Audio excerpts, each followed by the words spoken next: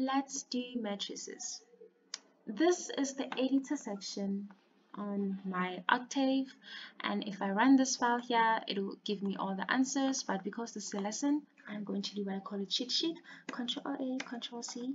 Let's go through it step by step. To clear this page, I'm going to use CLC. Great, let's start. We learned from our previous lesson of creating vectors, row vectors and column vectors, that to create a row vector you use commas in between every number, or spacing just to create a row vector, and to create a column just separate them with a semicolon.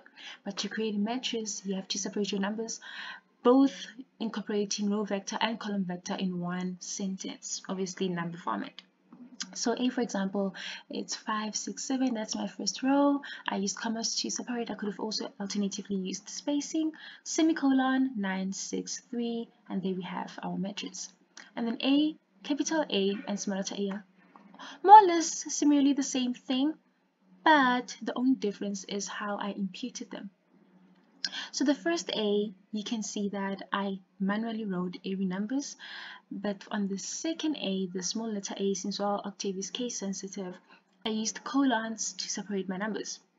So if you can see 5, 6, 7, I said 5 is to 7 and it included that number in between. 9 is to 3 separated by -3, and there we go. Now to create a 3 by 3 matrix, same thing, row times column. The first A I used it's almost the same format as there. The only difference is that I added 3 more numbers to create an extra row, and you can see it's 2, 4, 6, and there we go, 2, 4, 6. The small letter A, since all Octave is case sensitive, I used this beautiful formula here. I said 2 is to 6 separated by 2 here, so it's going to be 2, 4, 6. If you want to create an identity matrix, use the function I, and if you use I3, it will create a 3 by 3 matrix. If you use the formula I2, it will create a 2 by 2 matrix. What if you want to create random numbers? 2 by 2 matrix, you just say rand 2 and it will give you that, rand 3, it will give you that. Now let's continue. It is important to understand what is a determinant. The determinant can help you identify if your matrix is invertible, and this will be very helpful if you are working with linear functions and you're solving linear equations and incorporating matrices to solve those 3 or 4 or 2 different equations. Your determinant has to be 1, but not the determinant of the function. The function multiplied by its inverse should be 1.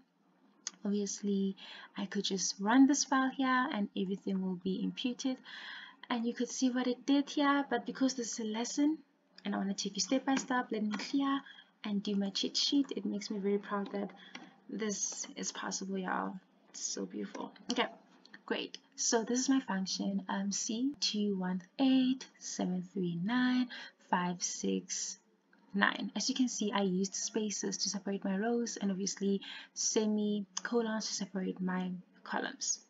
So this is C, and C is a square. It gave us 1. Inverse of C, it gave us an answer. C multiplied by its inverse, it gives an identity, 3 by 3 matrix.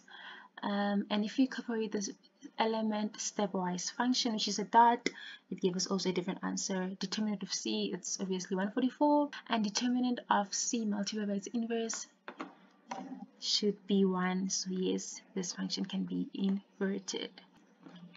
Now let's do an example.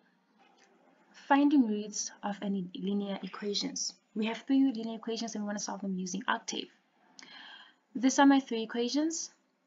Equation 1, 2, and 3.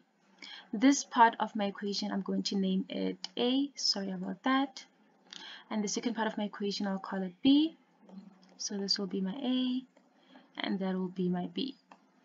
To solve for the unknowns X, Y, Z, I will call that X. So if you know, on matrices, AX can give us B, and the inverse of A multiplied by B will give us X, and on Octave we can use this equation here, A/B. So these are my equations.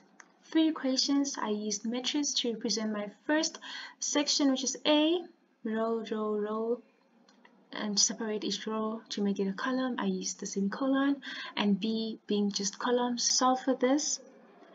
I can either option 1, X, inf ab or x a slash b, and let's go and input this on the command windows. First option is to copy and paste onto my command windows, and therefore we get an answer. And you'll notice that x will be the same here because it's the same thing but different formulas. Alternatively, you can just run the file. And there you go, ladies and gentlemen.